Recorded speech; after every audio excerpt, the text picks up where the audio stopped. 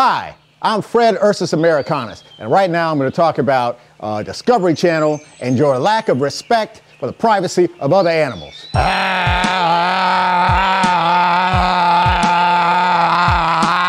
Whatever happened to animals' rights? Huh? We were here before you.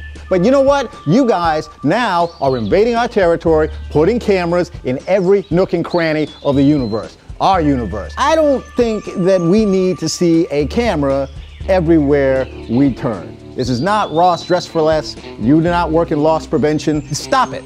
You imagine if I came into your house and put one in your bread box? Are you out of your mind? I can't even have my peace of mind when I am trying to go to the bathroom because somebody's got a camera with a long lens and they're trying to shoot me while I am trying to defecate. And trust me, I can hear that from 100 yards away, and I can hear him making adjustments. He's trying to take it down from this stop to that stop. And when that happens, the parasympathetic reflex, and then my brain goes, shut it down. Then I'm left here with a locked up body. I get all gummed up inside, and then, I gotta go find some sort of, forest marsupial to walk across my tummy to massage these things and relieve the situation. Not happy about that stuff.